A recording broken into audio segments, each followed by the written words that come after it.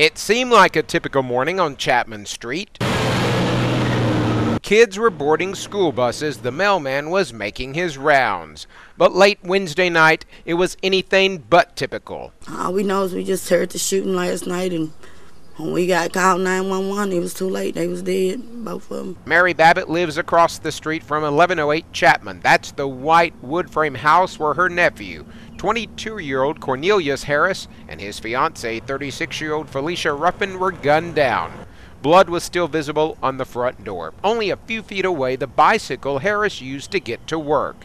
John Capps was a longtime friend of Harris, who was also known as Snoop.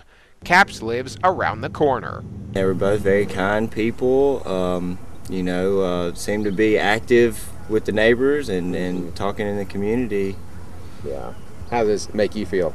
Sad. I hate that. It's lost two good people. It sounds like it breaks my heart. By midday, Harris's mother had joined a throng of shocked family, friends, and neighbors. Can't bring him back to me. I hate this. You just want the person brought to justice for this? Yes, I do. Very much.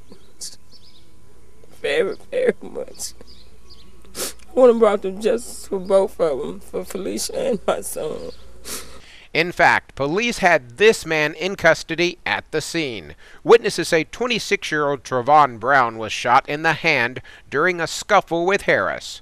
Sources say the shootings may be related to some sort of a domestic dispute, but as police try to find a motive and more clues, family members are preparing to say goodbye to loved ones and trying to make sense of this tragedy.